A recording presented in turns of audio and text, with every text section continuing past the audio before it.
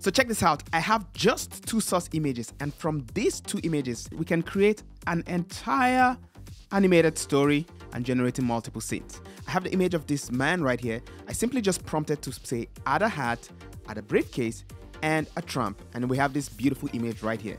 And with just this one source of the girl, I simply asked it to put her on a bench in a train station, and there we go, very consistent.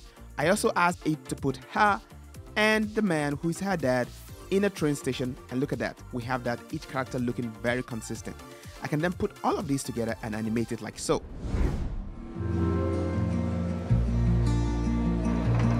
Coming home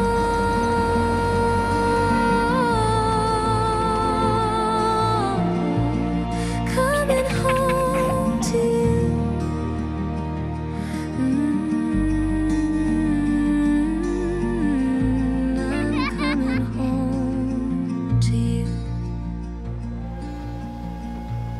That is super incredible, super amazing. Over the past couple of days, the internet has been going wild about a new image model called Nano Banana. A lot of people even say this might replace the need for a software like Photoshop because of how well it can do compositions and keep characters and elements in the edits very, very consistent. It's quite impressive, and I've found a new workflow using this that you can use to do animations with this. So in this video, I'm going to show you what Nano Banana can do and how you can access it for free for unlimited generations, at least for now. Let's get straight to the video. Right, first, let me show you some examples of making edits that you would make in a software like Photoshop. So here I have this picture of LeBron James and Steph Curry, and I simply uploaded it into Nano Banana, and I asked it, this was very vague, make this into an NBA poster. And it generated that, and here's what I got using Google Flash 2 Preview. Looks quite terrible, but with Nano Banana, as you can see right here, the images look pretty good. You can see definitely that Steph Curry, that's LeBron James. It has placed 2 balls in his hands for some reason. Other than that, this looks quite good. I mean, this could be a spot poster that you use in an event, and that looks pretty good. Let's try a couple more edits. So in this case, I actually had it generate a picture of a young man in New York City, and that is not bad, but that's not what everybody's going crazy about. It's the edits. So I then took that same picture, fed this back into the model, and asked it to do some composition. So I asked it to change the color of the tie. I asked it to add coffee in his hands, and then I asked it to fix the messy hair and change the suit color. So if you look at that, it's done all that very well, including the hair. It fixed the hair, added the coffee, did all of that while keeping the rest of the image consistent. Quite amazing. Another impressive use case I've been seeing of this is actually taking very old pictures that you have and colorizing them. So I've taken a picture right here of a black and white image, and I've asked it to colorize this picture. As you can see, look at how well it's added back the details into this. Quite impressive. Here's another example. And again, even in this second example, as you can see, it's done some very good details added back to the images without necessarily losing the context of what they looked like, even though some of these images were old images. All right, just for me to see that it's not just good at pictures that it has been trained on, I tried here a picture of myself. So I uploaded right here this portrait picture of myself into it, and I said change my outfit into a fireman's outfit. And yep, that definitely looks very much like me. You can see everything has been kept quite consistent as my face, and we have the fireman outfit. I tried to do another one for a superhero. The image does look like me, but the physics of the body composition definitely does not match, but my face very, very consistent. All right, let's talk about how you can actually access the tool today. So this model is not yet officially out, so there is no official way to access it. We don't even know for sure who is behind this model, but with all indication, it seems like this is something created by Google. But there is a workaround where you can actually access the model today for free with unlimited generation. There is a platform called LM Arena. So this is where model providers go to test out how well their model is to get some sort of community feedback before the models are released. And this is where users recognize and actually found Nano Banana for the first time. So I'm going to show you how you can access it today. All right, so the platform is called lmarena.ai, and you just head over to there. This is how the website looks like. So what you want to do is make sure you're on the battle mode. So I'm going to go ahead and select the generate image, because you can also do text-based LLMs here, but we want an image. So I'll upload a reference image like the one I had in the intro of the video.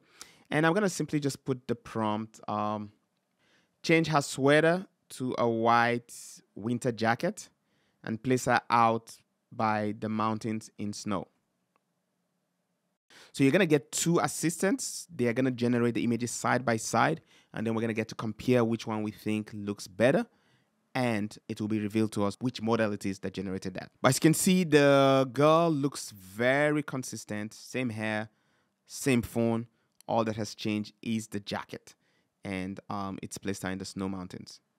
So in the same way, in this other one, I said the girl is sitting down on a bench, eagerly waiting for someone in a train station. So it was quite a vague prompt. So it gave me this, where we can see the girl right now sitting on the bench waiting. And then I took the picture of the man, the older man, and I said the man has his hands on his hat, taking out a hat. He's holding an old briefcase on his left hand. Add a street tram to the image and add train stations in the image. So that's what we got this time around, and that's what generated this image right here. So as you can see, it adhered to the tram right here. I guess the train station is this one behind. I was not very specific with that prompt. That could pass for a train station, but you can see he remains quite consistent. He's holding his hands on his head, and he has his bag. And then this time around, I wanted to try two images. So on the prompt was a side profile of the girl sitting on the chair. The man stretched forth his hands to pick up his daughter.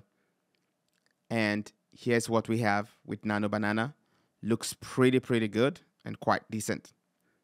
And to animate the images, I simply animated them in Runway ML using Google Veo 3, as Runway now has Google Veo 3 inside the platform. And for this particular one shot, for example, I just uploaded the image right here of the dad and simply just put the prompt, the man smiles and takes off his hat as the tram passes by, the camera dollies in slowly, and then click on submit, and Runway is going to animate that. So all you simply need to do is repeat the same step for each of your images to generate something similar to what I did in the intro. If you want to learn more about Google Veo 3, I have a full tutorial on that. I'm going to put a link to that in the description. You can check it out. And there are other platforms that also offer Google Veo 3, including the Gemini app that gives you some generations for free, I believe every day or every month. So check out that video to learn more. All right, next let's see how well it does with 2D cartoon styles. Okay, so I took this image, this 3D image of the character, and I just said make it into a cartoon image. And this is what it gave me. And then I re-uploaded that image back in. And then this time around, I said, add a little dog in the park and put the boy on a bicycle. And here's what we have. The dog, the boy still remains quite consistent, and now we have him in the bicycle. So I could keep going on and on and on and on and tell a full story just with that one reference image. It's quite impressive. Now I took all of that, put it again in Veo 3, and animated it, and here's what we have. So another thing that this is actually great for is product placement. So for example, I have my friend that makes a drink called Covenant Zobo. It's a hibiscus drink. So I just placed this image here of the basketball player, and I put a photo of the drink, and I said the basketball player is holding the drink pointing to the camera in a hero shot. And there you go. I have a product placement shot right here that I can use. So quite impressive. So this is a very good use case to use for this. And you can do that for free. Quench your thirst. Fuel your fire.